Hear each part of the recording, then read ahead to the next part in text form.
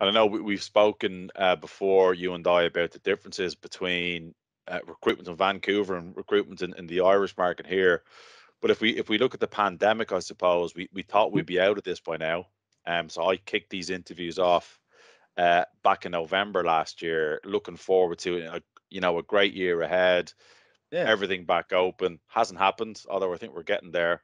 But the market has been busy, and I think IT has always been that really resilient Yeah. area. So what's happened in DevOps and security, Danny? I suppose I know you made the comparison between Vancouver and Dublin. It was very, very similar. Obviously in the kind of the midst of the pandemic, when everything was kind of shut down, there was a hold on projects. There was a hold on increasing in headcount, but obviously IT being the resilient industry that it is, and the how essential it is, those projects still had to go ahead. Cybersecurity and DevOps was never an area that really slowed down. If anything, it increased in popularity and the amount or the to the extent it was being adopted by companies in various industries. Obviously, it's been very popular over the last, say, half decade, and that's only going to continue and only going to increase in popularity now over the next few years.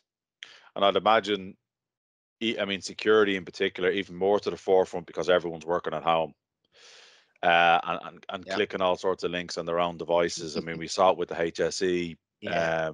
that disastrous attack this year. Has that been a big factor in terms of the increased demand for people in your area?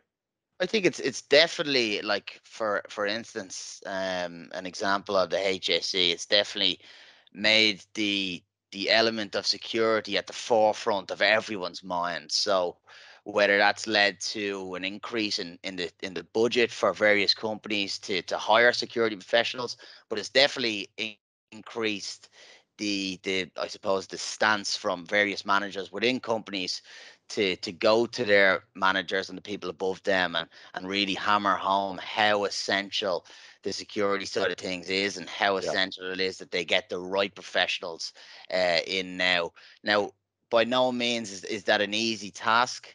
Uh, Dublin specifically, or Ireland overall, it is short in that area of skill.